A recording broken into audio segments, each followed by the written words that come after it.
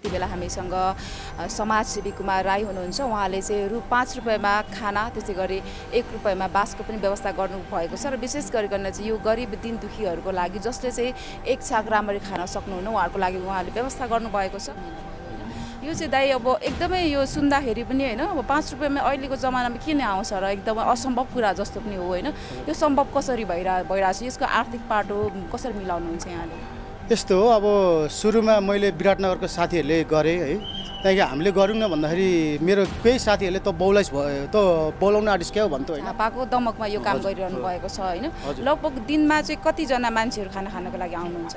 होइन, सुरुमा त खानेहरू 1200-1300 जना आउँथे, तर अहिले घटेर चाहिँ 500 जना मात्रै आउँछ। तर 500 जना चाहिँ कस्तो आउँछ भने हटकट युवाहरू आउँछ, 25 जना मात्रै हामीले सोचेको मान्छे आउँछ। हामीले त्यहाँ खानु आउनुको अर्थ के हो भने अपाङ्ग पीडित साँच्चै नै गरिब हो, तर त्यहाँ चाहिँ इन्डियनको मान्छेहरू अब कोही ढलै पार्टी हुन्छ, ढलैमा काम गरिसक्यो 5 रुपियाँ हाल्यो अनि खाना खायो गयो, फेरि बेलुका आयो 5 रुपियाँ हाल्यो। त अहिले मिसु सुत्ने मान्छेहरू चाहिँ दिनको 8-10 जना आउँछ, कोही त राति चेक गर्नु पनि आउँछ, हो कि होइन भनेर चेक गर्नु पनि आउँछ। अनि भरे खानासाना खुवाइसकेपछि चाहिँ बस्नु न भन्दा होइन म जान्छु भन्छ क्या, हो कि होइन भनेर टेस्ट पनि गर्नु आउँछ होइन। अब अभर परेको ठगिएको मान्छेहरू कति पीडा हुन्छ, उनीहरूलाई पैसा लिनु भनेको त त्योभन्दा मापाप के हुन्छ र टिकट काट्दै हुँदैन। अहिले म तपाईँहरूलाई म झापा गएर के देखाउन चाहन्छु भने लाखौँ युवाहरू चाहिँ धेरै चाहिँ होइन 100 जना युवा चाहिँ डिभोर्स भइसकेको र आयो, दाइ मलाई हेल्प गरिदिनु न दाइ, मेरो त डिभोर्स बुढीले हानिसकेछ भन्छ। अब होइन केही जग्गाको केही मसँग अहिले 20-25 जनाको युवाहरू मैले खेदिदिन्छु। म त होइन पढ्नु चाहिँ 5 पढेको र पनि होइन पढेको चाहिँ धेरै पढेको मान्छे भएर 5 पढेको भए पनि उहाँहरूको मुद्दामा म अहिले लडिरहेको छु। कस्तो भने उहाँहरू विदेश हुँदाखेरि डिभोर्स भएको छ यहाँनिर, अनि अर्को बुढासँग पनि गएको होइन, गएको भन्दा पनि अब जस्तो सेटिङमा बस्दै रोटेसन के पो भन्छ लेट हुँ त किदर कि मलाई अब यो खाना बेच्दाखेरि होटल व्यवसाय सङ्घले दुनियाँले मलाई नधम्काएको होइन, मलाई धम्काएको, तर म त्यस्तो चाने चुने धम्कियो म कसैसँग डर लाग्दैन, मलाई कसैसँग डर लाग्दैन। मलाई खुदै शिवाजी आएर त भरे मर्दैछस् भन्दा पनि म डर नलाग्ने मान्छे। हाम्रो खास भएको चाहिँ कारण अब मकाउ लान्छु भनेर चाहिँ भनेको थियो एजेन्टले, अनि फिलिपिन्स मार्फत लाने टिआरसी बनाएर मकाउ लाने हो त्यताबाट ट्रान्जेक्टबाट भनेको थियो। अनि अब 7 लाखमा डिल गरेको पैसा 7 लाख दियौँ, अनि त्यस पछाडि चाहिँ फिलिपिन्स लगेर पैसाहरू पिकअप गरेपछि चाहिँ अलपत्र बनाएको। जति पनि अब विदेश लान्छु भनेर विदेश जानु भनेको आफ्नो भाग्य भनेको ठगिएर गएको, विदेशमा गएर त्यो घुम्नु सुम्नु कोही गएको होइन, विदेशमा भनेको भाग्य ठगेर भाग्य खोज्नु गएको, त्यहाँ केही हुन्छ कि भनेर घर परिवारलाई राम्रो सुख दिन्छु कि भनेर गएको र होइन छोराछोरी राम्रो शिक्षा दिन्छु कि भनेर गएको होइन। तर म के भन्नु चाहन्छु, विदेश जाने युवाहरूलाई ठग्ने जुन विदेशी रिमिटेन्सले यो देश चलिरहेछ, तर यहाँको सभासद मन्त्रीहरू र विदेश दलालले ठगी गर्नेहरूलाई चाहिँ मेरो घर जग्गा बेचेर भयो भने म उहाँहरूलाई छोड्नेवाला छैन।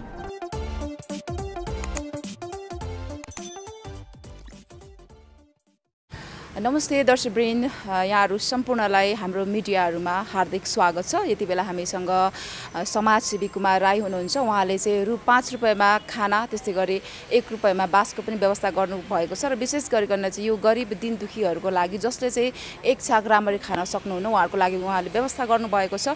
र आज उहाँसँग उहाँको यो सामाजिक सेवाको एउटा जुन यात्रा उहाँले गरिरहनु भएको छ यो कतिको च्यालेन्जिङ छ, कसरी उहाँ यो बाटोमा हिँडिरहनु भएको छ, यो यात्रा कसरी गरिरहनु भएको छ, यो यावत विषयमा रहेर हामी कुराकानी गर्छौँ, जसको लागि म दाइलाई स्वागत गर्न चाहन्छु। दाइ स्वागत छ हजुरलाई। धन्यवाद हजुर। अब यहाँले जुन एउटा काम गर्नुभएको छ होइन, 5 रुपैयाँमा खाना खुवाउने 1 रुपैयाँमा बस्ने व्यवस्था गर्नुभएको छ, यो चाहिँ गर्न थाल्नुभयो कति भयो? अहिले 2 महिना भयो हजुर। 2 महिना भयो होइन। यो चाहिँ दाइ अब एकदमै यो सुन्दाखेरि पनि होइन अब 5 रुपैयाँमा अहिलेको जमानामा किन आउँछ र एकदमै असम्भव कुरा जस्तो पनि हो होइन। यो सम्भव कसरी भइरहेको छ, यसको आर्थिक पाटो कसरी मिलाउनुहुन्छ यहाँले?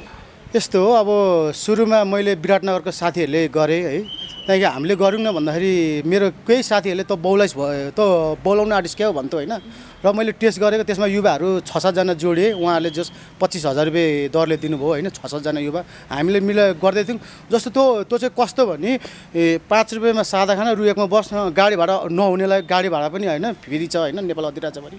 र त्यो चाहिँ किनभने हामीले गरेको भने त्यो आएको पैसा खाएको पैसाले चाहिँ शुक्रराज लिम्बूलाई दिने भनेर एउटा मृगौला पीडित त्यो इलामको उसको फ्यामिली नै किडनी पीडित हो, त्यही भएर जस्तै आएको पैसा त्यहाँदेखि दिने अलिकति धेरै मास्तिर दियो भने चाहिँ त्यो हामी चामल तेल किन्ने। अब नपुग्दा भनेको चाहिँ डिफेन्डमा मैले के बस्नु भनेर जग्गा बेचेको थिएँ, तर किता काट नहुने जग्गा झापामा मैले 1,65,000 होइन रुपियाँ तिरेर मालपोता पास भयो।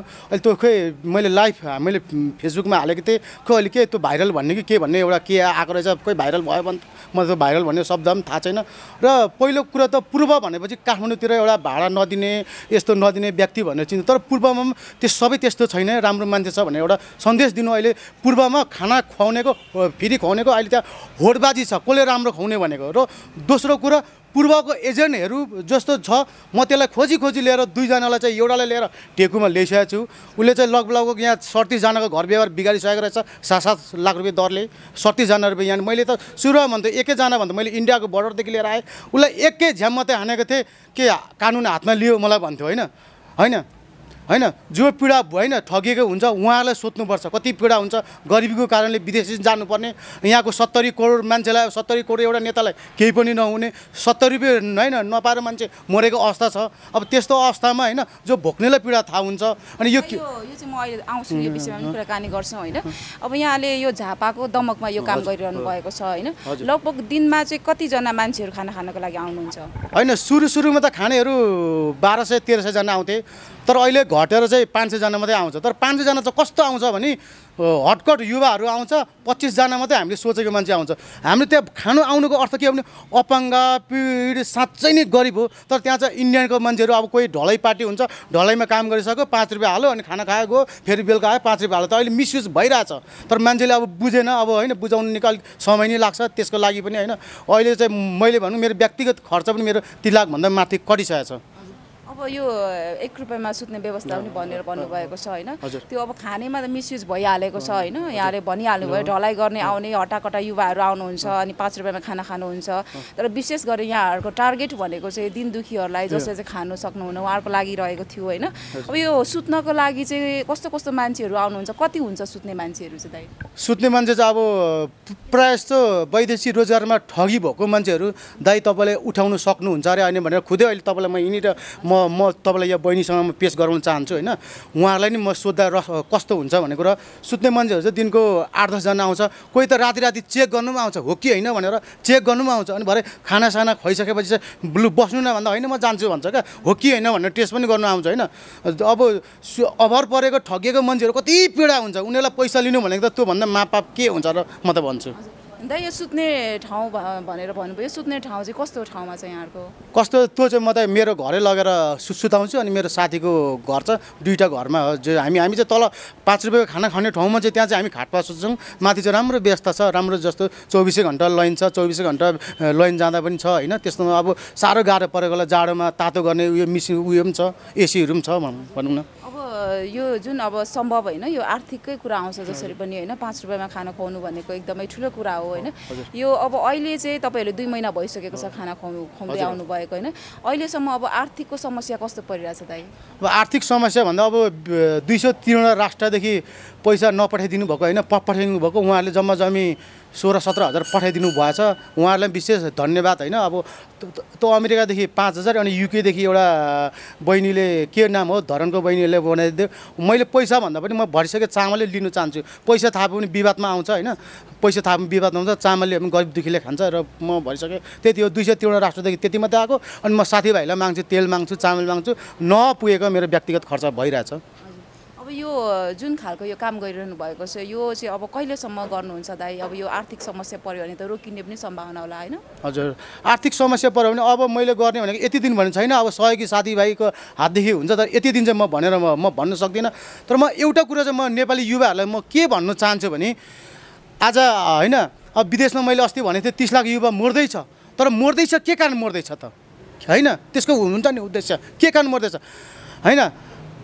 अब बाबुआमालाई भन्दा पनि बुढीलाई धेरै विश्वास गर्ने अनि बाबुआमालाई चाहिँ पैसा नपठाउने, बुढीको हातमा पैसा पठाउने, बुढीको नाममा जग्गा हुन्छ, बुढीको नाममा जग्गा भएपछि बुढीले अहिले के सिस्टम छ भने डिभोर्स हानेको थाहा नै हुँदैन। अब भाडाको घर हुन्छ, भोलि सर्छ, त्यो भाडामा टिकट काट्दै हुँदैन। अहिले म तपाईँहरूलाई म झापा गएर के देखाउन चाहन्छु भने लाखौँ युवाहरू चाहिँ धेरै चाहिँ होइन 100 जना युवा चाहिँ डिभोर्स भइसकेको र आयो, दाइ मलाई हेल्प गरिदिनु न दाइ, मेरो त डिभोर्स बुढीले हानिसकेछ भन्छ। अब होइन केही जग्गाको केही मसँग अहिले 20-25 जनाको युवाहरू मैले खेदिदिन्छु। म त होइन पढ्नु चाहिँ 5 पढेको र पनि होइन पढेको चाहिँ धेरै पढेको मान्छे भएर 5 पढेको भए पनि उहाँहरूको मुद्दामा म लडिरहेको छु। कस्तो भने उहाँहरू विदेश हुँदाखेरि डिभोर्स भएछ यहाँनिर, अनि अर्को बुढासँग पनि गएको होइन, गएको भन्दा पनि अब जस्तो सेटिङमा बस्दै रहेछ नि, के पो भन्छ लेडुम त गिदर के भन्ने भन्छ नि, हो त्यो होइन, हो त्यो तरिकाले बस्दै रहेछ। अनि त्यो तरिकाले बस्दै लिभिङ टु गिदर के भन्ने तरिकाले बस्दै रहेछ होइन। त्यो बसेपछि चाहिँ बुढासँग होइन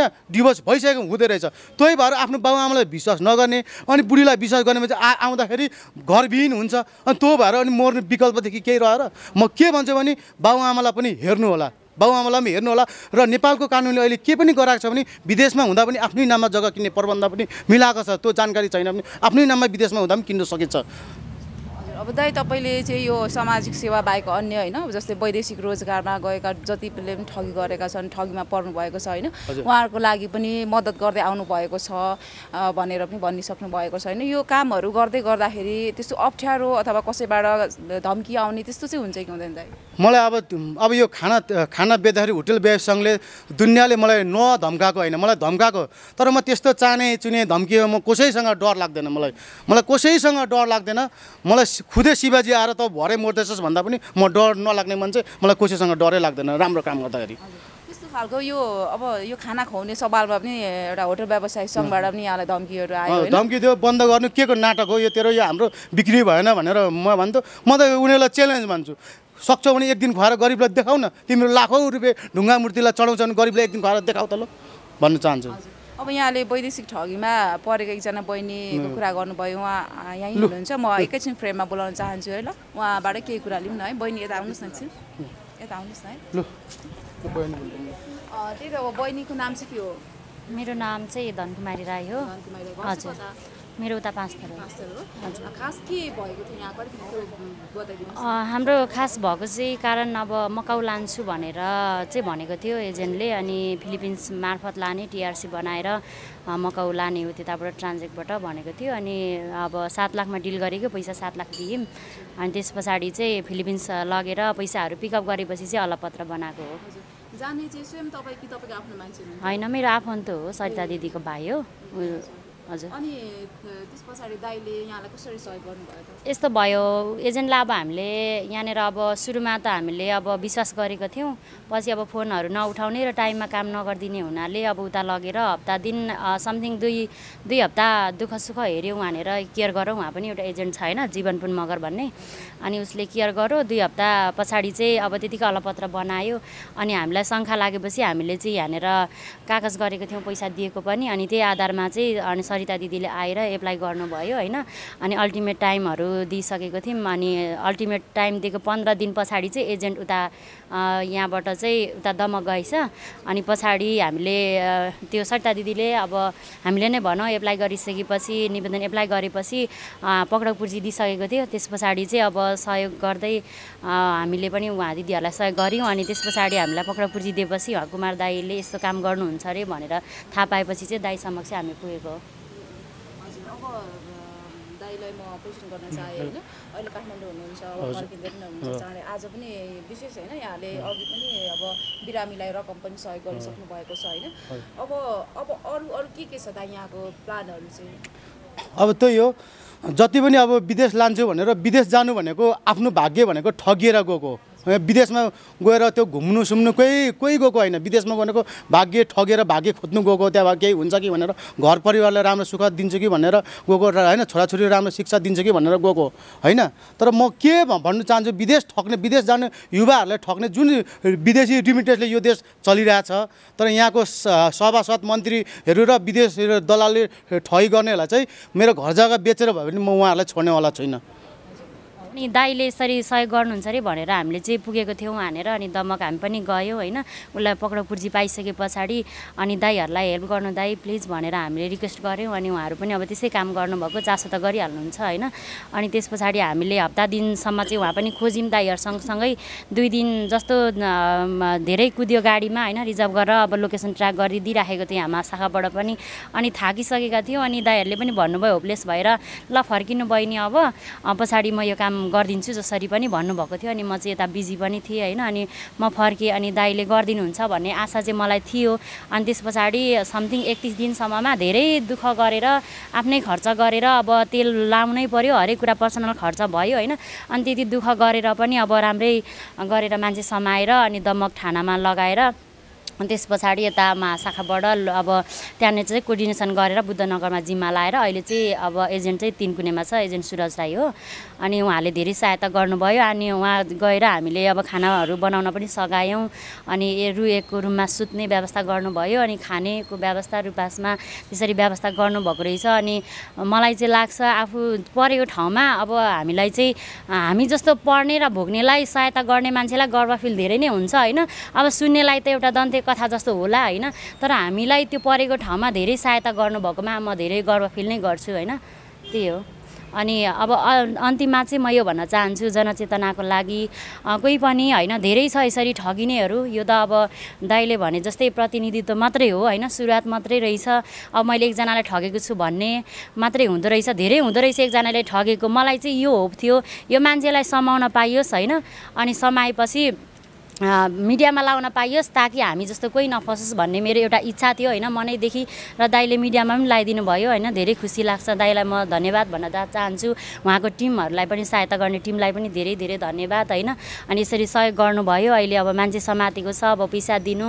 आधी पैसा दिन्छु निकालिदिनु भनेर चाहिँ भन्ने खालको कुरा गर्दैछ अब एजेन्टले अनि होइन हाम्रो 7 लाख नै ठगेको छ त्यतिमा त हुँदैन भन्ने खालको कुरा चाहिँ हामीले राखिरहेको छौँ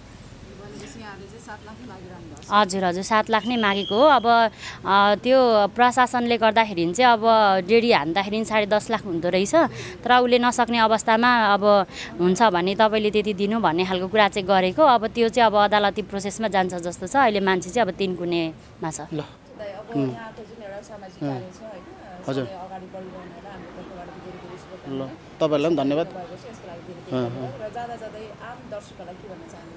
म त के भन्न चाहन्छु भने होइन सक्नुहुन्छ भने सुन्ने सक्ने जति कमेन्ट गर्नुहोस् होइन सुन्ने सक्ने जति सुन्ने सक्ने घरमा छोरीचेली नभएको जस्तो कमेन्ट नगर्नुहोस् मदेखि पनि कमी कमजोरी भुल भएको होला त्यसमा म क्षमा माग्छु होइन र म के भन्न चाहन्छु भने विदेश जान्छु भन्दैमा होइन लान्छु भन्दैमा कोही पनि एउटा व्यक्तिगत एजेन्टदेखि नजानु होला किनकि होइन एउटा जो भनौँ न नेपाल कानुन प्राप्त मेन पावरदेखि जानु होला यस्तो त धेरै ठगिएको छ यो त एउटा परिकल्पना रहेछ मात्रै रहेछ यो रवि लामी छाने जस्तो यो काठमाडौँमा धेरै होइन 5 लाख रवि लामी छाने जन्मिनु पर्ने रहेछ अनि मात्रै काठमाडौँमा केही सुधार हुने रहेछ भन्ने थाहा भयो मलाई हस् धन्यवाद